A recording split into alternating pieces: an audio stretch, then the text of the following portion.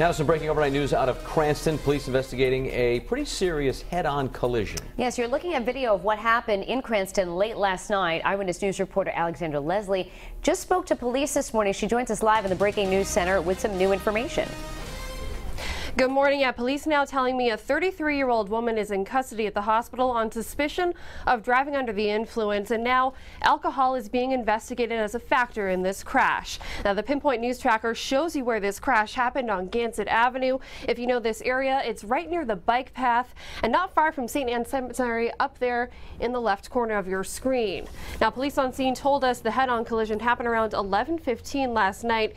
You can see two sedans got heavy front-end damage. Police added 3 people taken to the hospital initially with serious injuries. This morning, police say those injuries are now considered non-life-threatening and everyone is in stable condition. Police say the third person involved was the passenger in the female suspect's car. Officers are still investigating but say alcohol still being considered a factor. Now, the investigation is continuing at Cranston Police Headquarters. I'll keep you updated if I learn any more new information from police later this morning. Reporting live from the Breaking News Center, I'm Alexandra Leslie, Eyewitness News.